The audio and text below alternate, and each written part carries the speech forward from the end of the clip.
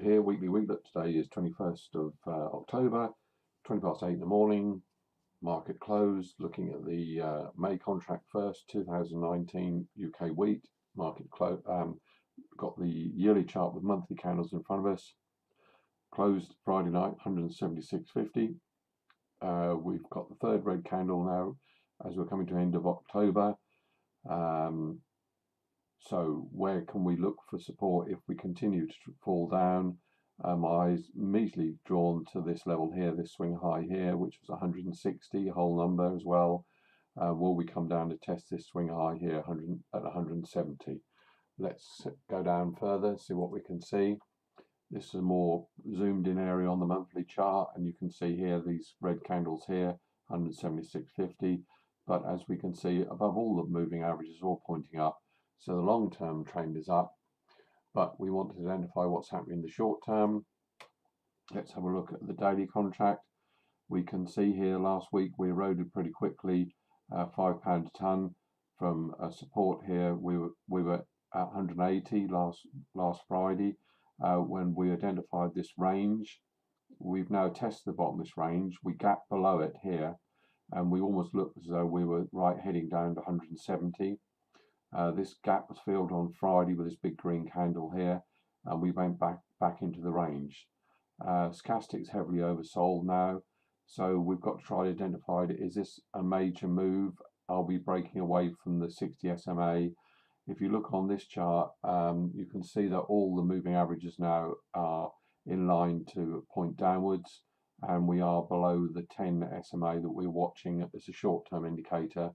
So I would think it's a difficult one to call, but at the moment it looks as though we have lost the support. I wouldn't call this swing low completely broken at the moment, so we could see a rally back up to 180.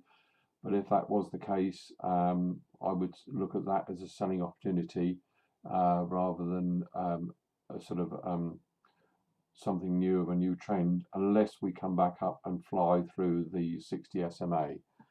Just pop down into the 10. You can see the red line, the 10 here on the short-term one, and we've well and truly come away from that now.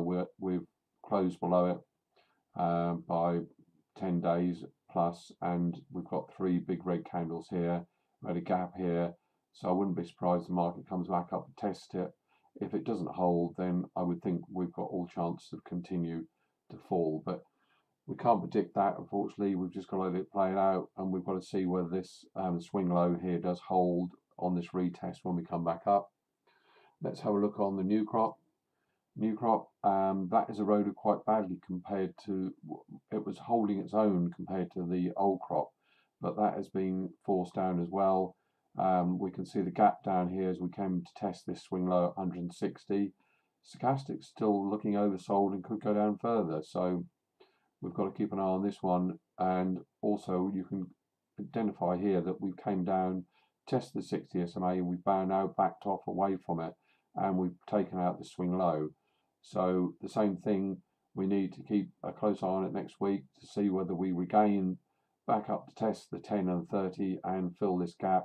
If we do and then see action downwards, then probably would see this coming down to test sort of 150, but can't predict. The same as the old crop, we've got to let it play out. At the moment is concerning, but we just need to see final confirmation.